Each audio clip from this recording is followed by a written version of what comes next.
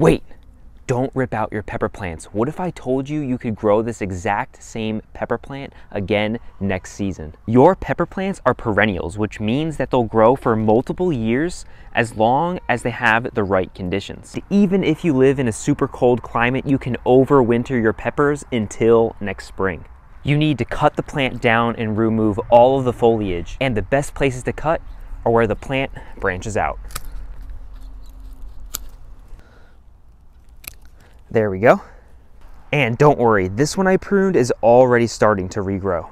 I grew my peppers in grow bags, but if you grew yours in the garden, gently dig it out, put it in a pot, and add some fresh soil.